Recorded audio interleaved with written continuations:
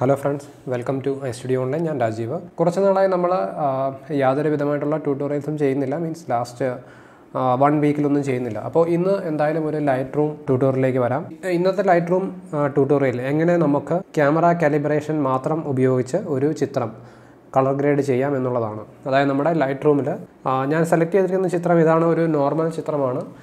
ബാംഗ്ലൂർ നന്ദി ഹിൽസിൽ എടുത്തിരിക്കുന്ന ഒരു ചിത്രമാണ്. എൻ്റെ ഇൻസ്റ്റാഗ്രാമിൽ ഫോളോ ചെയ്യുന്ന ആളുകളാണെങ്കിൽ ഈ ചിത്രം എഡിറ്റ് ചെയ്തിരിക്കുന്ന ചിത്രം നിങ്ങൾക്ക് ഓൾറെഡി ഇൻസ്റ്റാഗ്രാമിൽ കാണാം. അപ്പോൾ എന്തായാലും ആ ചിത്രം പോലെ തന്നെ എഡിറ്റ് ചെയ്യുന്നതിന് മുമ്പുള്ള ചിത്രം വീണ്ടും ആ ഒരു രീതിയിലേക്ക് കൊണ്ടുവരാൻ ശ്രമിക്കുന്നതാണ്. അപ്പോൾ അങ്ങനെ ഒരു റീടച്ചിങ് ചെയ്യുന്നതിന് മുമ്പുള്ള ചിത്രമാണിത്. യാതൊരു വിധമായ റീടച്ചിങ്ങും ഇല്ല. ഞാനപ്പോൾ ഈ 3 സ്ലൈഡേഴ്സും യൂസ് ചെയ്ത് മാത്രമായിരിക്കും ഈ ചിത്രം എഡിറ്റ് ചെയ്യുന്നത്. അപ്പോൾ നമുക്ക് എന്തായാലും ഡെവലപ്പ് മോഡ്യൂളിലേക്ക് ആദ്യം പോകാം. ഓക്കെ, ഡെവലപ്പ് മോഡ്യൂളിൽ നമുക്ക് basic tone curve, colour, split toning, details, lens correction, effects, അതുപോലെ തന്നെ ക്യാമറ കാലിബ്രേഷൻ എന്ന് പറയുന്ന ഒരു ടാബും കാണാം.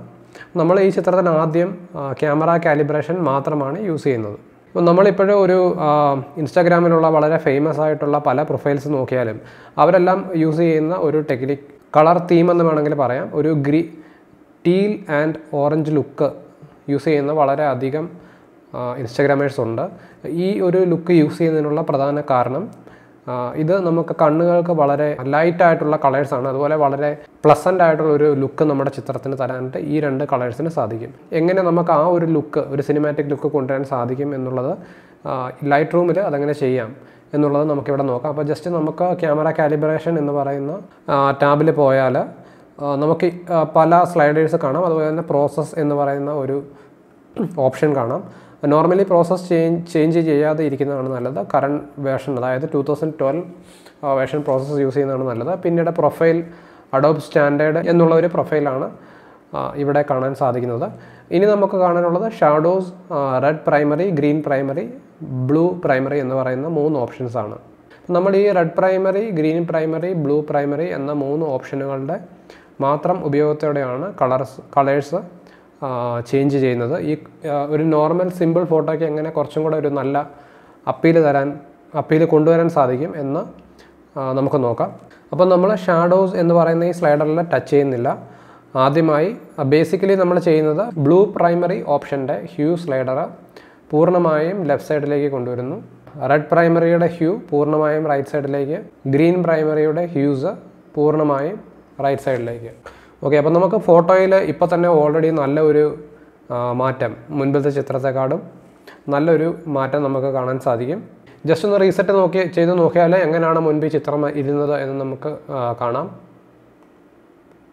ഓക്കെ, ഇങ്ങനെ ഇരുന്ന ചിത്രത്തെയാണ് നമ്മൾ ഇങ്ങനെ ആക്കിയത്, ജസ്റ്റ് 3 സ്ലൈഡേഴ്സ് മൂവ് ചെയ്യുന്നതുകൊണ്ട്.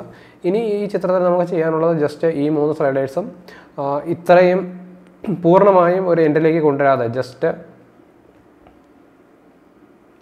ആവശ്യമുള്ള ഒരു, അതായത് നമുക്ക് എത്രമാത്രമാണോ ഈ ഒരു ലുക്ക് കീപ്പ് ചെയ്യേണ്ടത് എന്ന് നമ്മൾ, അതായത് ഓരോ ആൾക്കാരും തീരുമാനിച്ചതിന് ശേഷം ഈ സ്ലൈഡേഴ്സ് അഡ്ജസ്റ്റ് ചെയ്യുക. ഈ 3 സ്ലൈഡേഴ്സ് അഡ്ജസ്റ്റ് ചെയ്ത് നമുക്ക് ഏകദേശം ഒരു ചിത്രം കിട്ടിക്കഴിഞ്ഞാൽ നമുക്ക് നേരെ ബേസിക് പാനലിൽ പോയി കുറച്ചും കൂടെ എക്സ്പോഷർ, അതായത് കുറച്ചും കൂടെ ബ്രൈറ്റ്നസ് വേണമെങ്കിൽ എക്സ്പോഷർ കുറച്ചും കൂടെ ഇൻക്രീസ് ചെയ്യാം. പിന്നെ വേറൊരു കാര്യം ഓർക്കേണ്ടത്, എക്സ്പോഷർ ഇൻക്രീസ് ചെയ്യുന്തോറും നമ്മുടെ ആ ഒരു കളർ ഡെപ്ത്ത് കുറഞ്ഞുകൊണ്ടേയിരിക്കും. എന്തായാലും ആവശ്യത്തിന് എക്സ്പോഷർ ഇൻക്രീസ് ചെയ്യാം. പിന്നീട് ഹൈലൈറ്റ്സ്, ഷാഡോസ് മുതലായവ വേണമെങ്കിൽ അഡ്ജസ്റ്റ് ചെയ്യാം. കോൺട്രാസ്റ്റ് സ്വല്പം ഇൻക്രീസ് ചെയ്യാം. അപ്പോൾ നമ്മുടെ